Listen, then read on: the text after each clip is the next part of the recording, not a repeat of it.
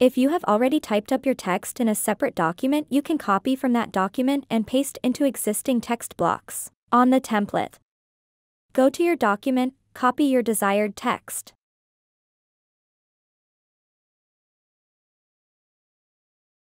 Return to the editor tool, select your desired text block, highlight all of the text, and paste your text by pressing Ctrl-V on a PC or Command-V on a Mac.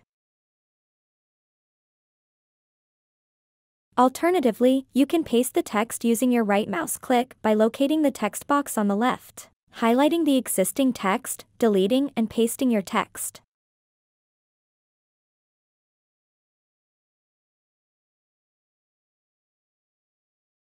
You can also copy and paste existing elements on the template. Need an extra text divider? Simply select an existing one, click the Copy button at the top of the tool, and then click the Paste button. Position where desired.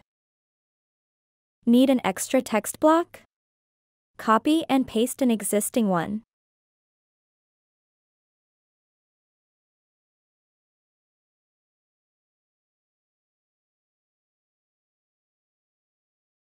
You can even copy from one page and paste to another.